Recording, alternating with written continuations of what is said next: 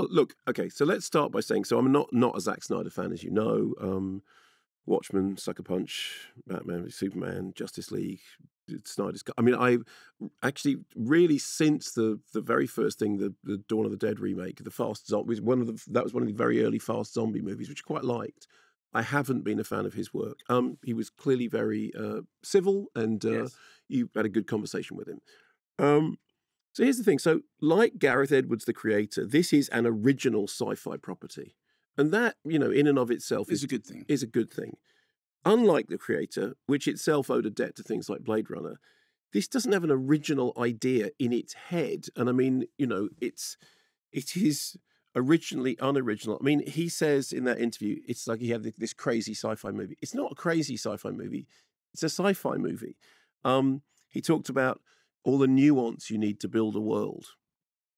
Nuance? I mean, whatever you think. Some slow-mo, but I'm not sure that nuance is the right word. He obviously talked about it being originally, it was a Star Wars pitch. Then they talked about it being a video game, then talked about it being a TV show. Then finally it ends up with Netflix and it's a 2-part movie. I mean, it might as well be a Star Wars spin-off. I think this is to Star Wars what Percy Jackson was to Harry Potter, that thing at the end about it somehow exists in the same universe as Army because there's a hyperspace portal link. Well, that was my. I did that. No, I know, but but no, it exists in the universe of all those movies that have tried to reproduce Star Wars and failed. And one thing I did love, he said, I originally thought of Dirty Dozen, Seven Samurai, and Star Wars in space. Star Wars is in space. I mean, I know that was just a sentence construction thing, but so George Lucas famously looked to samurai movies for inspiration. Snyder has obviously looked at George Lucas because there's a weapon in this that is basically a lightsaber. I mean, isn't there? There is a glowy, cutty thing. The baddies are, to all intents and purposes, the Empire. The goodies are Star Wars caricatures crossed with, bit of, Magnificent Seven and all that kind of thing. And our guide through this world is a robot voiced by Sir Anthony Hopkins. Yes. Who, I mean, look, Sir Anthony Hopkins is a great actor, but he's no Anthony Daniels. And it is a pound shop C-3PO.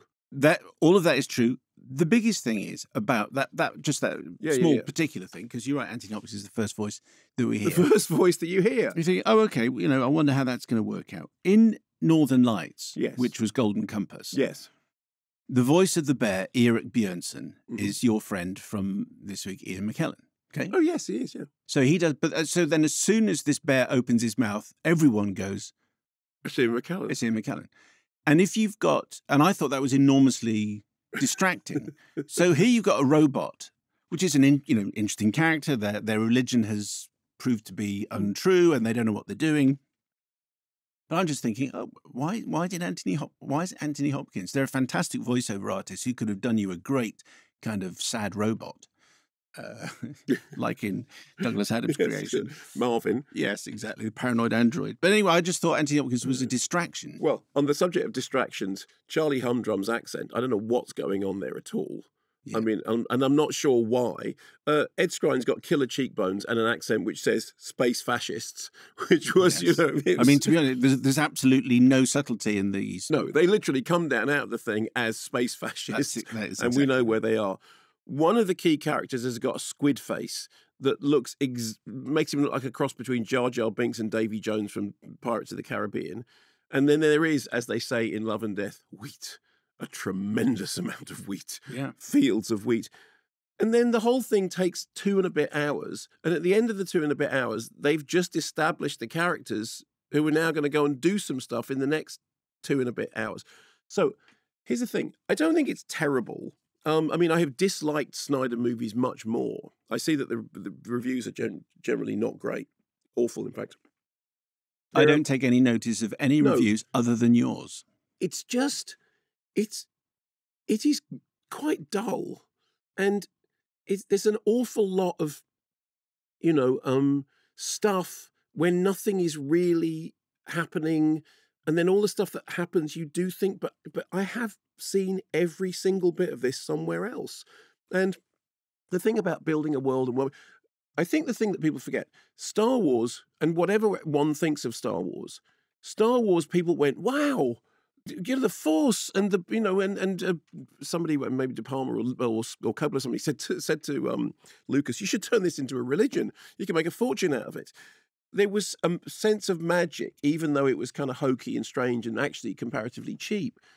This feels like it's got all the visual. I mean, Zack Snyder knows how to do visuals. So there's no question about the fact that he's a very, very accomplished visual stylist. I just don't like what he does with that. But all the stuff is just stuff. It's just built. It's just building stuff, and then you go, okay, fine. And then there's the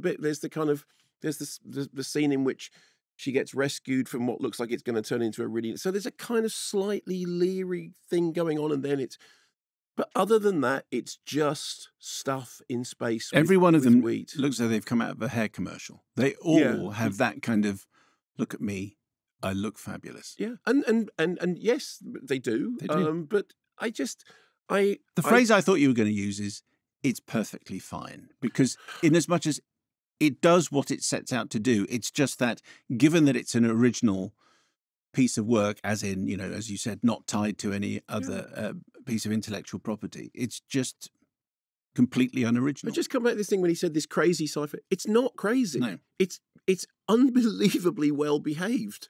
And it's just like a series of building block elements that are they should just call it stuff in space.